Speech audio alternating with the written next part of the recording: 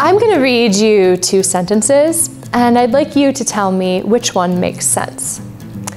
Colorless green ideas sleep furiously, or furiously sleep ideas green colorless? If you said neither, well, you'd be right. Neither of these sentences makes semantic sense.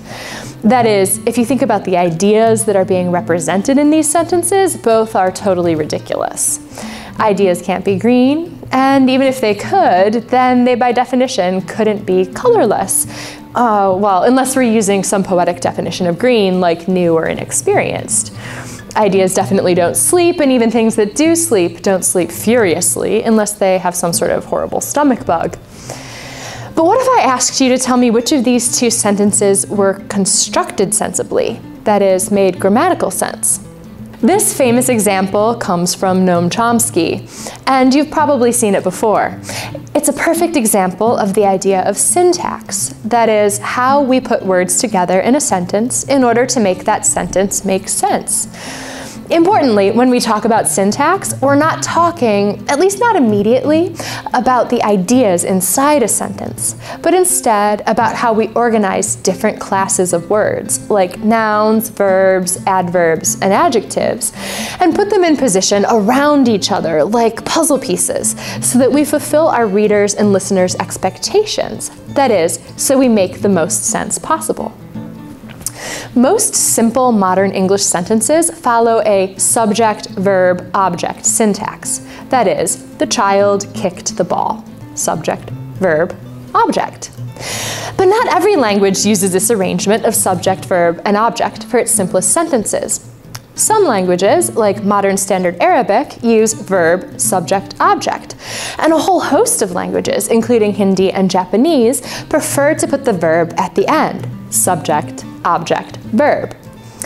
While those syntaxes are expected and normal in Arabic, Hindi, and Japanese, they aren't in English. So, kicked the child the ball, verb, subject, object, and the child the ball kicked, subject, object, verb, are a little awkward. We can still understand them, but they don't work quite right in English. Things get even wonkier if we try some other syntactical arrangements, like object, verb, subject. In an everyday context, the ball kicked the child doesn't just sound awkward, it literally changes the meaning of the sentence because our expectations about the arrangement of grammatical features in English, that is, our expectations of syntax, are so strong.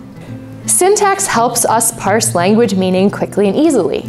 Because speakers of a given language share expectations about what types of words go in what part of a sentence, we can usually figure out the semantic meaning of a sentence using our experience of its grammar.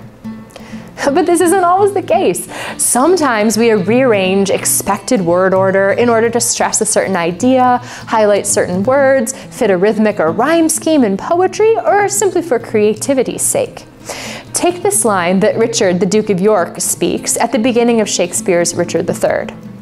Plots have I laid, inductions dangerous, by drunken prophecies, libels, and dreams, to set my brother Clarence and the king in deadly hate, the one against the other.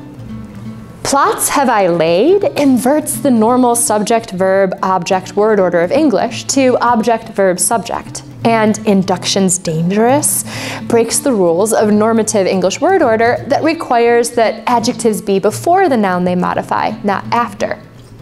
This isn't a simple sentence like the child kicked the ball, and some of it doesn't use normative syntax, but we can still parse it because the way it flexes and bends our expectations about language fit within a range of normal that's context dependent. When we read and hear poetry, we expect our expectations to be challenged. So these are just a couple examples of how syntax works in English. What other syntactical norms do you notice in your written and spoken English? What other features of word order help to clue you and your listeners and readers into the meaning of your language?